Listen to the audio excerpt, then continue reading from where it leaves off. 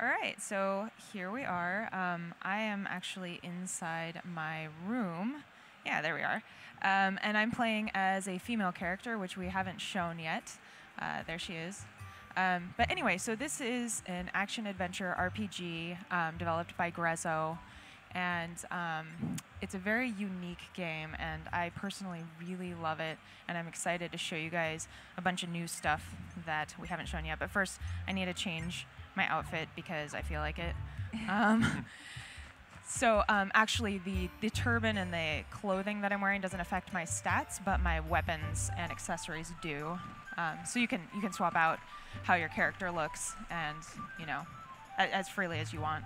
Anyway, so I'm outside my little tree house now, and this is part of the main Oasis, and I'm just cleaning up shop and also collecting some items. This character right here is called a Circa. There are 4 different tribes. So the main character is a seedling. We've got the Circa, which are kind of these big scorpion-looking dudes. We've got Lagora, which are sort of like squirrel rabbit types. And then we've got the Drak, which are these lizard characters. And each of those 3 tribes, oh my gosh, and we've got the newts. Please don't forget the newts. Hey, come here. Hi, buddy. Oh, I love that little trill. Yeah, and the newts actually, so the newts serve a function within the Oasis where they kind of flood in and they will buy up wares from the various bloom booths, which is what you're seeing here. So I have this Oasis. I'm the chief of the Oasis. I have residents that can move in, and then they build seedling residents will build these bloom booths that they then I stock the wares. Residents come in and buy things from the bloom booths, and then I get duodems from them. Sorry, I'm like multitasking here. There's a lot going on and a lot to explain. Yeah. So what's going on here is you've got your Oasis, and you're growing your Oasis by bringing in these seedlings. And then the seedlings open up shops, and then the newts come in and spend all their cash at the shops, and the shops get bigger, but you're the one stocking all the shops over and over again. Yeah, and other people can, I do want to tackle a special request. Thank you for asking. Yeah, other residents can also buy things, but the newts are known to be loaded, so they just like come in and just spend all this money, and it's great. It's great for the economy here. But anyway, so I just picked up a side quest from this bloom booth shop owner. So what I really want to focus on showing everybody today is the depth of this game, because there's a lot to it. Right now I'm showing you a little bit of the Oasis and kind of the management that goes on here.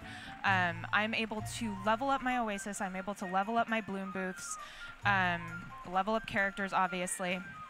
And another thing I'm able to do later on in the game is I have this super cool dude who helps me organize things. And I am actually going to send out basically an expedition team. I'm just going to send them here. So I can choose which area I want to send them out into, and then I can send them to either get monster spoils or materials, both of which are very useful for both the bloom booths and I have a garden. But I'm kind of getting ahead of myself because, like I said, there's a lot.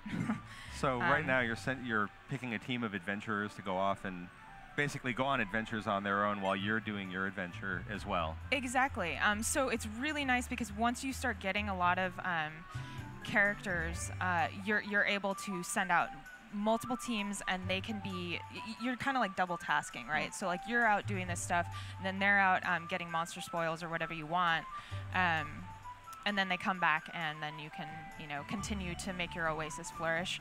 Really quickly, I'm just going to run around a little bit. Oh, hi, dude. Hey, so this is a new character who just came in to visit my Oasis today. He's a book junkie. He likes books. I like that. I know. He reminds me of you, Rich. And he really likes my Oasis because I have a bookshop already. I just so happen to have grown that bloom booth. So now he's going to actually move in. Nice. Okay, so he came here because you have a bloom booth that's a bookstore, and he's really psyched about books. And he says, all right, you've got this cool thing. I want to live in this cool place that has cool stuff. Yep, exactly. Oh, I love that visual. Yeah. So awesome. So I can now level up my Oasis, but I'm going to do that later because what I really want to do right now is actually show to you guys something we have not shown before, which is one of 3 hieroglyph labyrinths. So the hieroglyph labyrinths are side content I've picked up a side quest, and I'm going to see if I can actually knock out the side quest while I'm inside the hieroglyph labyrinth. But basically, these labyrinths are they're loaded with different puzzles, and you can scale the difficulty actually by choosing specific slabs. The slabs you get as you're playing through the game, you'll unlock various treasures. I keep not knowing which screen. Like, do I look down or do I look up? Okay. I think I'll look down for now because this is closer to my face. So I am actually choosing. I'm not going to make it crazy difficult because just for the sake of expediting this. But I want everybody to know that if you are looking for a serious challenge, you go out, you get yourself some gold slabs, and you stick a bunch of gold slabs in there. These are generated based upon the slabs that you place. So again, it's scaled to whatever difficulty you want. And you go in here, you'll fight monsters. A really cool thing is you kind of never know what you're going to get because it's going to be different each time. Completely random. Yeah, it's randomized. I could totally see myself like finding a cool labyrinth and then sharing the slabs that I use to generate that labyrinth with somebody else and seeing what they get from that combination of slabs. Yeah, you get different user experiences, and then you get to tell each other like, oh, this is what happened with me. Did you get that? Exactly. So, okay, we're already kind of getting into the labyrinth. I really quickly want to just give a little bit of a backstory because I forgot to do that at the beginning. Basically, I am the main character here. My older brother was attacked by this fell creature known as Chaos. It's done away with all the oases throughout the desert. So the desert actually used to be nothing but oases.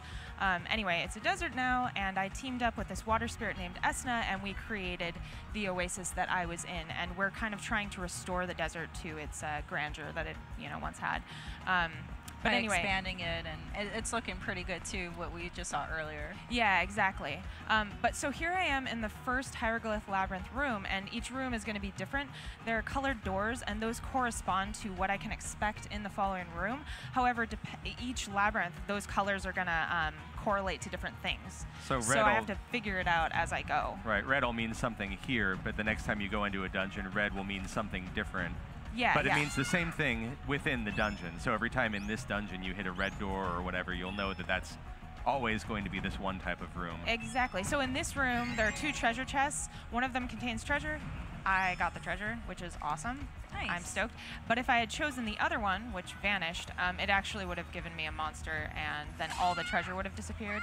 So it's a guessing game. Obviously, no bueno. You're hoping you guess right. Yeah, exactly. Oh gosh, I'm looking at the faraway screen again. I need to look down. Okay, so next room. Okay, so this one has switches. Which one do you guys? What do you guys think? I like left. I like left too. You like left? We're lefties. You're lefties? Are you lefties? No, I'm actually righty. No. Oh, that's okay. Oh, whoa. Nope. Okay, so that was wrong, you guys. Thanks a lot. But now I get to show off the battle system a little bit. I wanted to see this. Sorry. Yeah, this is just the more exciting switch to have pulled. It's true. I always like bringing people into trouble. It's like, oh, yay, it's exciting, yay. Oh, and look at that. I actually just got 2 of the quest items that I needed. So as you noticed, I actually switched over, and I'm playing as this Circa guy now. And I can rapidly change between characters, which is really nice for battle because we'll get into some more in-depth battles later. But basically, different weapons are strong against different monsters. Yeah. And so there is a fair bit of strategy involved, and you want to be smart about how you're doing it. We'll be seeing those more of those monsters later on. But I love that a lot of the monsters are like hybrid versions of things that are kind of familiar to us, like those aliguanas. Oh yeah. Mm-hmm.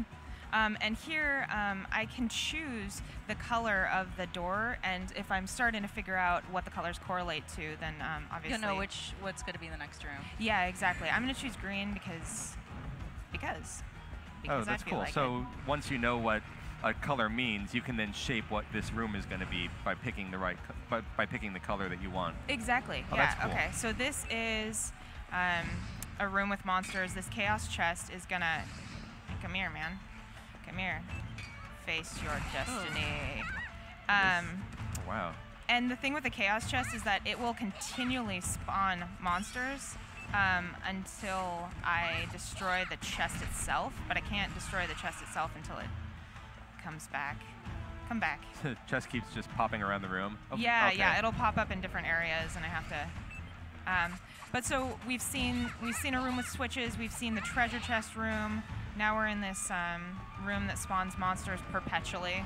Okay, so green means perpetual monsters in this dungeon. Yes, correct. And again, these monsters are, you know, not too terribly challenging, but that's because of the slabs that I placed at the beginning of the labyrinth. I can make it more difficult if I so choose. And by using those slabs, like, you don't lose them. You can always reuse them again when you choose to do another sequence. Yep. Okay. Yeah. This room. I'm going to go harvest some stuff. So as I'm out in the labyrinth and out in the desert in general, it's really wise to harvest everything you see, because you'll use it in your garden, you'll use it you know, in your oasis in different ways. And so it's just like, why wouldn't you? Why wouldn't you take the time to cut down all the cacti? Oh, that looks bad. Okay, so we've got some mini bosses here. And they're super cute, but I gotta take them out or they'll take me out, so. One thing to note about this is these are all like the native creatures of this land, but the chaos has turned them all evil. So you'll notice that when Kindred defeats these guys, they don't die. They're gonna return to their original form. Yeah, they've been corrupted by the chaos.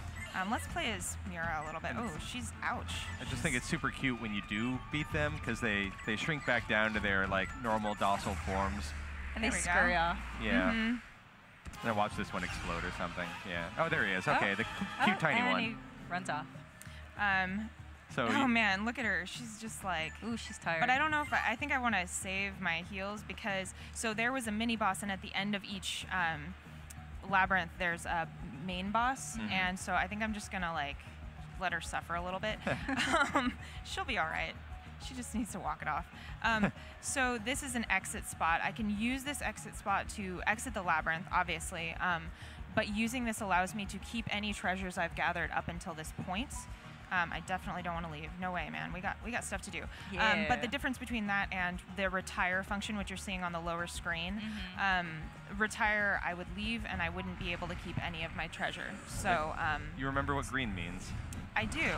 We're bosses. Here we go. Perpetual bosses. Oh boy. Yeah. So like you were saying, there's kind of a risk-reward thing where if you're suffering in a labyrinth, you can hop onto the exit spot and take off.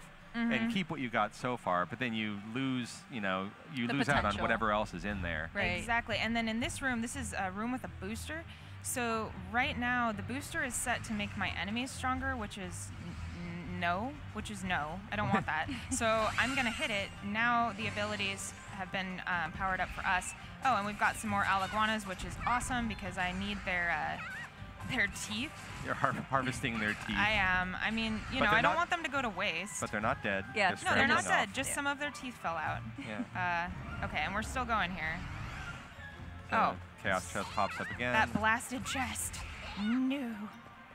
Took off. Mira's still just like, kill me. Okay. It's good though. She's staying off away from the heat of battle. Uh-oh. Now she's right in the throes. All right. Here we go. Nice. Cool. So I was able to defeat the chest before. Oh man, I've got a surplus. Look at that. Nice. That's great. That's cool. A couple spare for later. Yeah, we're going back up here. So I haven't taken a moment yet to explain. People are probably noticing the flashing symbols below my HP, below my character profiles there. And those are actually my special moves. Those are my SP gauges, and I will showcase those during the boss battle. Oh, lovely. So this is a nice room. I can actually heal in here, so Mira finally gets to stand up straight in a minute. But first I gotta clean up these piles of sand. They're bothering me. And I want to reiterate something that you said earlier, just because like now that we're deeper in the labyrinth, kind of just want to like point out the way that these are generated randomly by the slabs. So you're doing some exploration here, you're finding your way around, but the next time you come into this dungeon using those slabs, it might be a different dungeon. Yeah, exactly. And I'm going up. And the other cool thing that Kendra just showed here is that her main character was able to throw their ability to basically gust away the piles of sand, but each character in your party has a different ability that might do something else. Yeah, exactly. So thank you for pointing that out. Yeah, so the Lagora tribe, they're Lagora characters and they have different special abilities. Oh my gosh, ouch. They seek revenge. They're like not happy about what I've done to their siblings.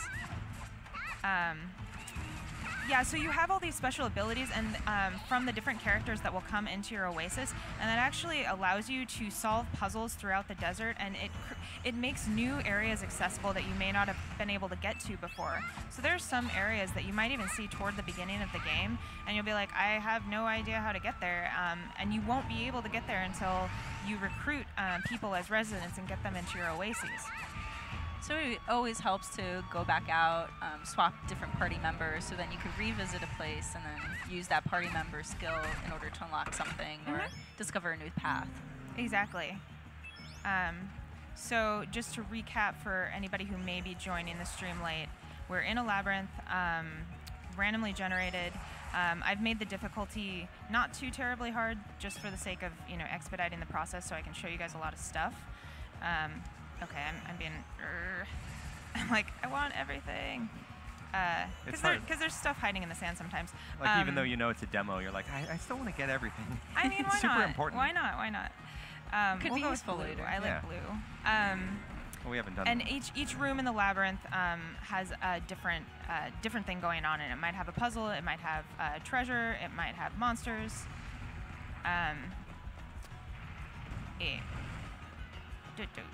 Okay, so this room has a bunch of switches. I don't know if I want to let you guys choose the switch again, though. Oh, really? Last time I did that, We're really good at choosing switches. Please. you are really bad at it. I don't know. All right, Can I pick the button? Yeah, okay, you can pick the button, Teresa. That one. That one's The one right here? That one, right there. I fear. Press Okay. it. Oh gosh. Was it a good one? No. Yes. Did you hear that horrible sound? That was a I'm great you're one. like that was happy intentional. about it. Oh my gosh. All right. It's more fun to showcase the- I'm gonna be grabbing challenge, this stuff you know? because I want to bring it back to my oasis. Press that one. I don't think I'm gonna listen to you again. Oh, come on. No way, man. No way. No. Look see what you've done. You're bringing more friends to the party. They're Press not the my button. friends. No. I like this one. This is the one I like. I'm pressing it.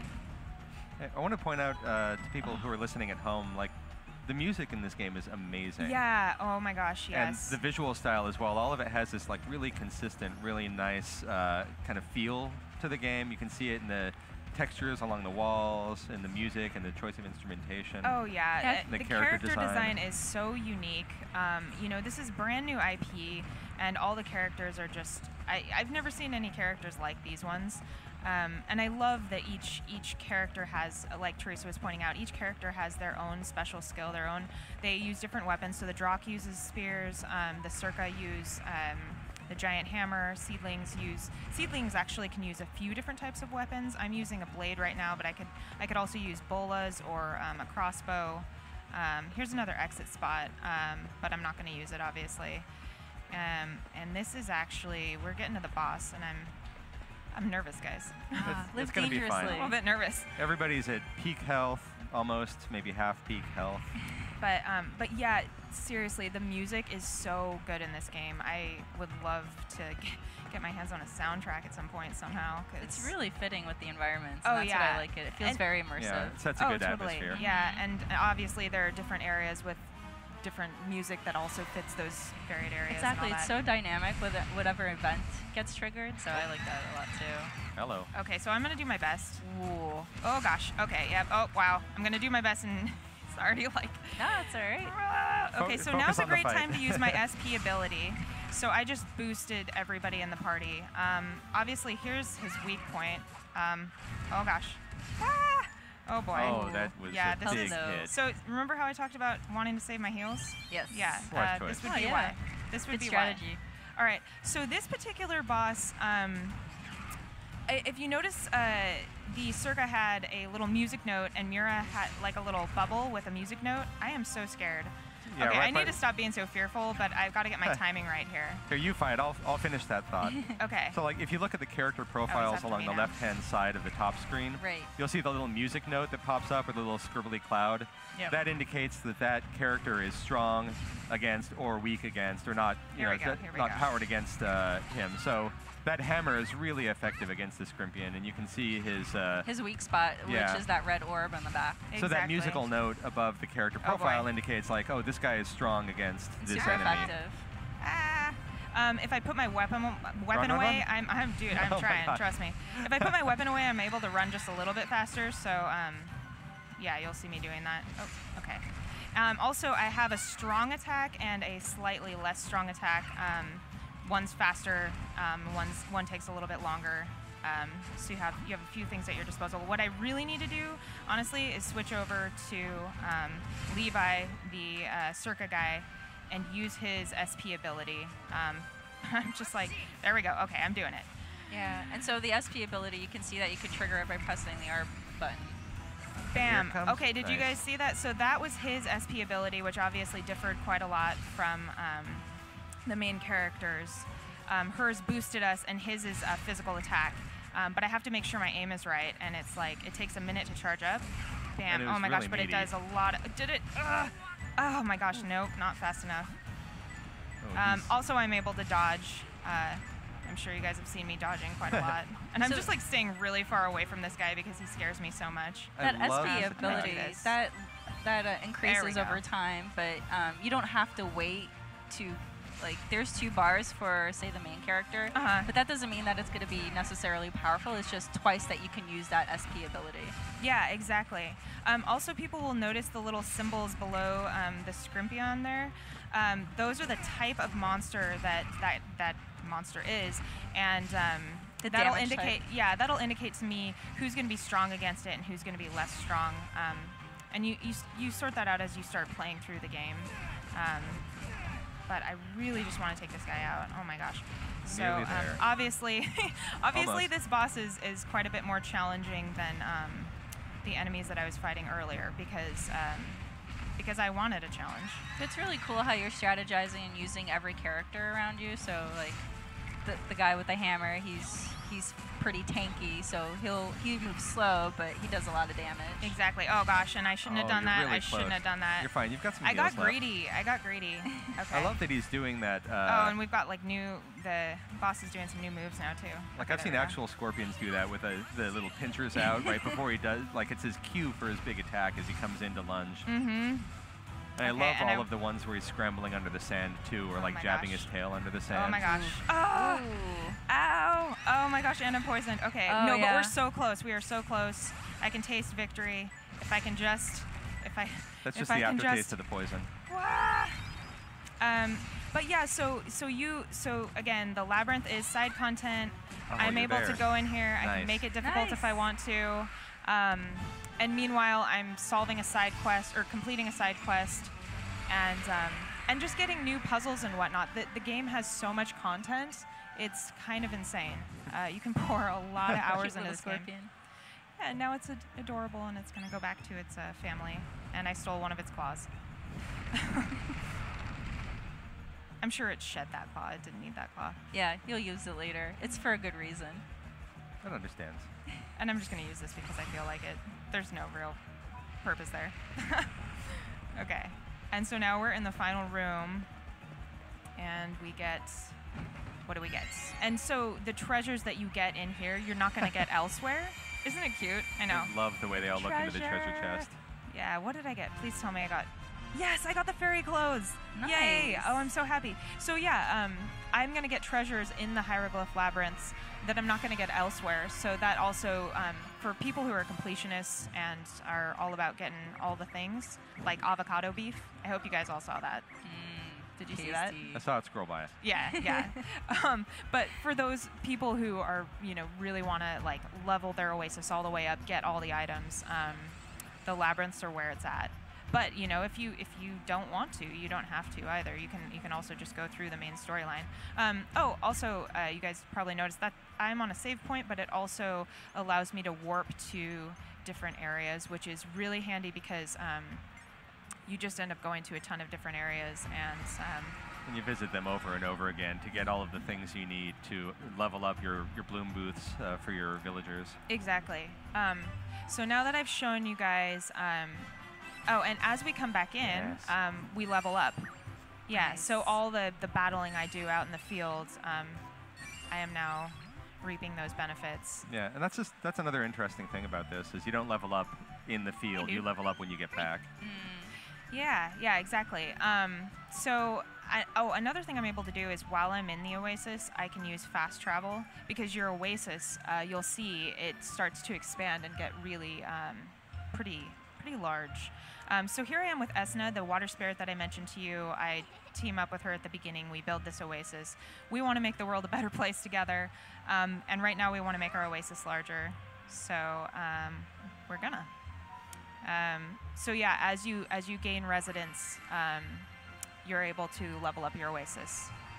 And there we go. And you got that dude who loves books a few minutes ago. Yeah, and I had a bookshop, so he wanted to move in. But yeah, honestly, I really love, I've never played an RPG like this one, where we have a bit of, we have the Oasis that we're building upon, we have the bloom booths that we're leveling up, we go out and we have dungeon crawling, puzzles to solve, battles to fight. You've got the main storyline, which is honestly really compelling. I just got some new recipes. That's another thing. I can go into my treehouse and I can synthesize my weapons and make new items. I'm recruiting residents. I'm going to show you guys what the garden looks like.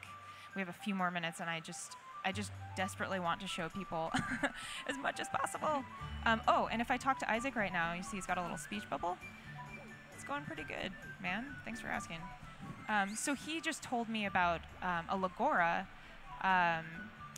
that's wandering around who may eventually come to my Oasis, or maybe I can seek them out. And yeah, so. He's giving you the conditions under which this guy will move to your town. Exactly, yeah. So here's my garden, which is already fairly expanded because we're a little bit deeper into the game here. But I'm able to grow various things in the garden, and I can, I have seeds, and then I grow crops, and then I can stock the bloom booths with that. Or I can use, or I can use this stuff to, like certain items I can synthesize and make in my treehouse. So it's very like utilitarian. Yeah. Anyway, I just.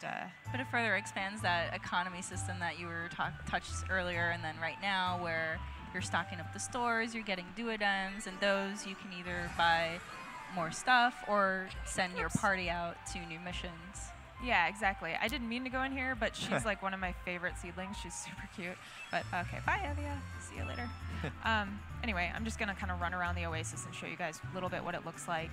This is a pretty built-up Oasis now, so you're getting a look at, like, after a lot of work has gone into raising your bloom booths and moving people in.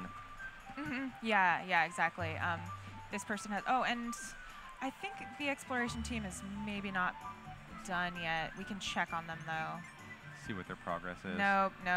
They're still getting ready. Yeah, they're still getting all their gear. But once they come back, they'll level up too on their own, so you don't necessarily have to take them into an active party with you. Yeah, exactly. So you can send out those expedition teams and you can keep them leveling while you're actively leveling the people in your party, which is really nice for, depending upon how you play. I really like to keep everybody equally leveled as much as possible. So I love that functionality. Like, not only are they collecting stuff, but they're also leveling up, as Teresa said. Yeah, it's always sad when you've got like your core party that you've really focused on, and they're all like super high level, but then you need to swap someone else in, and he comes in at level 1, and you're like, oh, hey buddy. I guess I have to help you. Help you out. Yeah. Anyway, so it's nice that you can send them out, and then you can get them building up their experience and helping out your village as well, or your Oasis rather. Yeah, exactly. So, yeah, I think that's probably about all we have time for. But we got to showcase one of the Hieroglyph Labyrinth dungeons.